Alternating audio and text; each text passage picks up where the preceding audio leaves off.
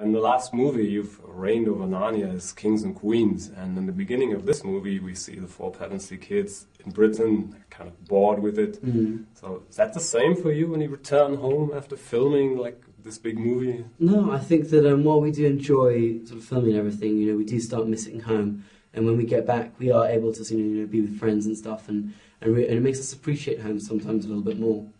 I mean, the transition isn't necessarily just like that. It's not kind of super easy, but you do switch across fairly quickly. I mean, we're lucky because we have very supportive families and friends who just kind of welcome us back into it, and we do switch modes.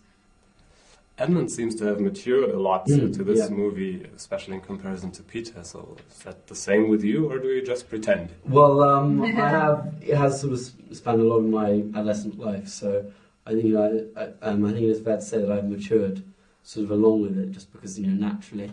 I started when I was 12 and now I'm 16. And I think it's fair to say that Edmund has, out of all of them, probably most noticeably matured, just because in the first film he was such a brat. And now he is one of the sort of the central figures holding the family together.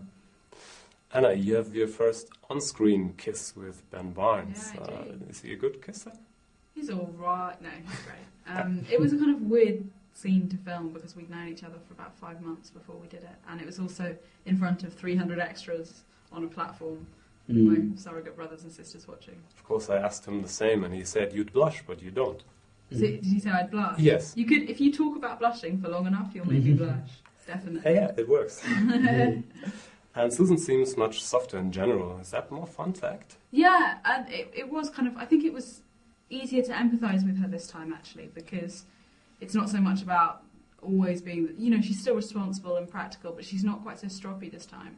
And I think that kind of the element of the romance and also being involved in some of the action is almost kind of makes it a bit more likeable.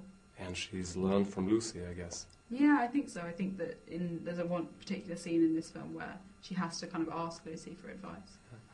And I heard you were chosen from like 1,000 people, and you're actually neighbours. Wasn't that weird? Yeah, it's so weird. And we didn't know each other beforehand either.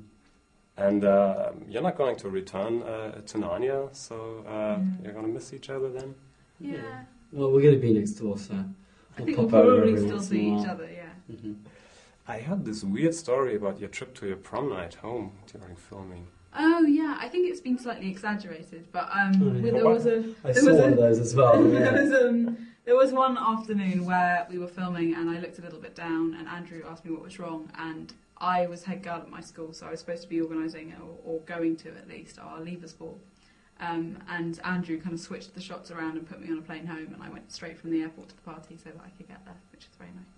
Okay. And you're actually studying on the same college as C.S. Lewis did. Was that deliberate? He didn't study there. He actually taught there for over 20 years, but I didn't know that when I applied, so no, it was completely accidental. Okay. So did you keep a journal this time as well? Or? No, I didn't have time. I was working adult hours on this movie because I turned 18, so I didn't have so much time to keep journals and things. Okay. Cool. Thanks. Great.